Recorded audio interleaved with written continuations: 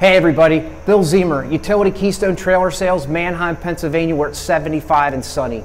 In our video series, we're going to talk about trailer upgrades and options when spec'ing out your next reefer trailer. We will discuss light packages, insulation, and stainless steel options.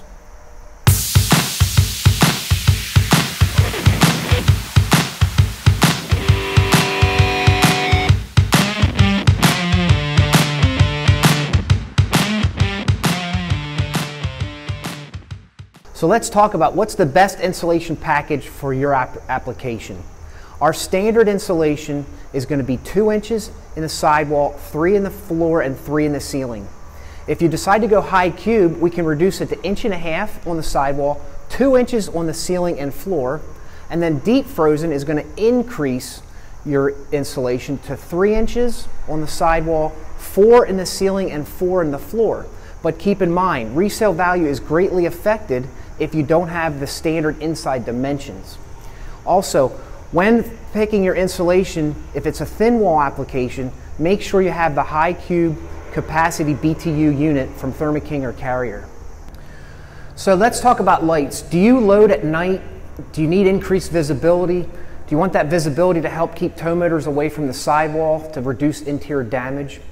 Interior lights now are mostly standard with LED, which is light emitting diodes, which are very bright and when spread out properly can give full view of the inside trailer.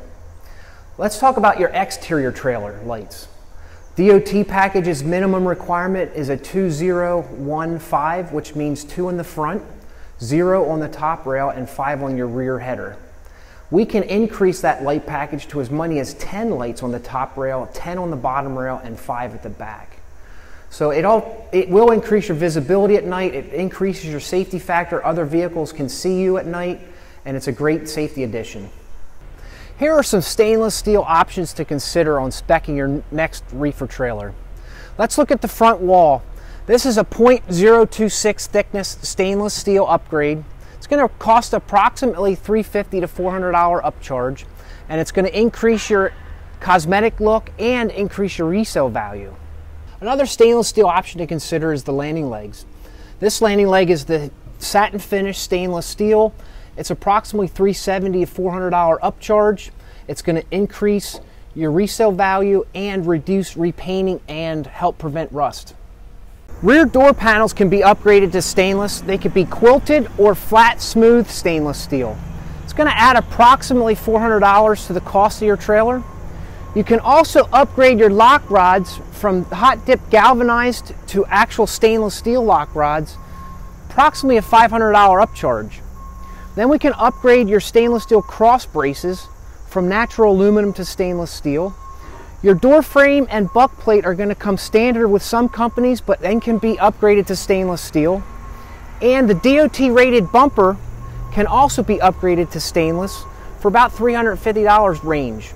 All these features are going to enhance your cosmetic appeal, they're going to help reduce corrosion and rust, and they're going to increase your resale value. If you'd like more information, give us a call or click the link below. And if you found this video helpful, be sure to like, subscribe, and follow us for more information from Utility Keystone Trailer Sales. I'm Bill Zemer, and we'll see you in our next video.